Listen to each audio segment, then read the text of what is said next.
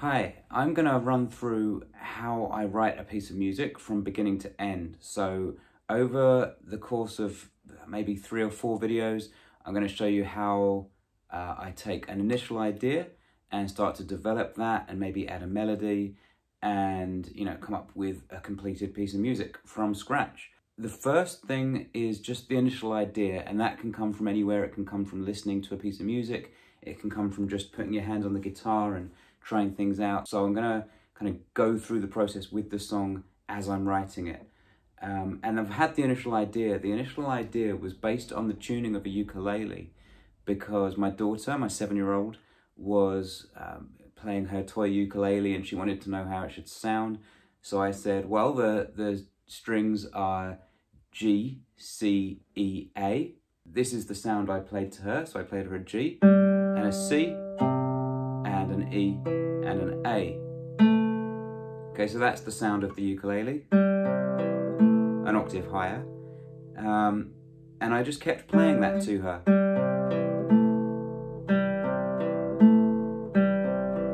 And then I just kind of kept that going. And I kind of liked it, but I didn't like that to get the G and the A, I'm having to use the same string. Cuts off the G. So I did what you should do when that's happening, which is to find somewhere else on the guitar to play it. So I found, got the open G still, but I found my C up here, and then the E and the A can be on the 7th fret of the A and the D. So that allows me to play all 4 notes, just ringing without any stops or blocking strings. So that was my initial idea, literally the tuning, the open tuning of a ukulele. And as I was playing it, it just felt like it needed to descend. So I just took that C down to a B and repeated.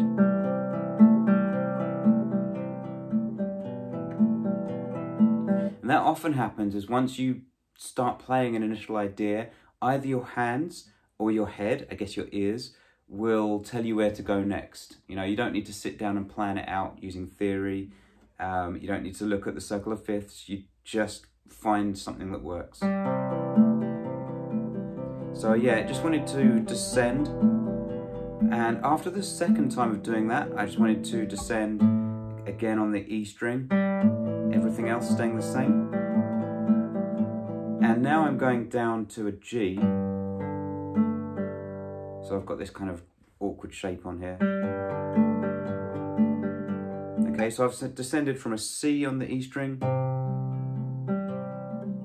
down to the B, down to the A, down to the G.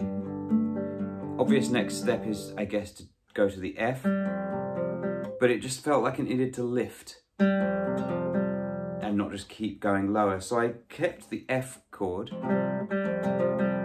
but I did an inversion.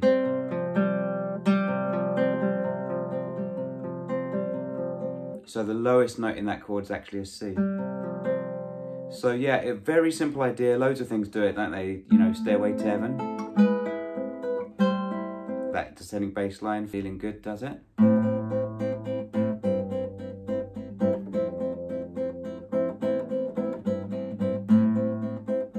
Loads of songs do that whole descending bass line, so there's nothing very special about that.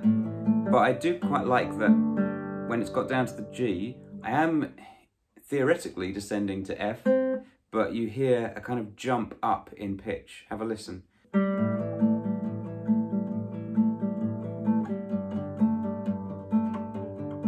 now the F, and then resolving to the C chord. And then it just makes sense to do all that again.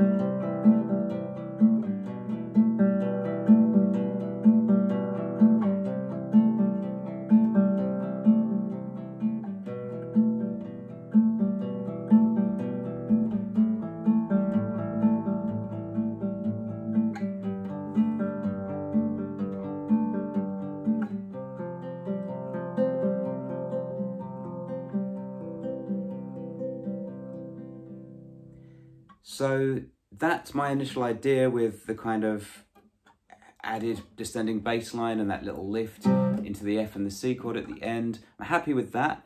I'm going to go away and record that.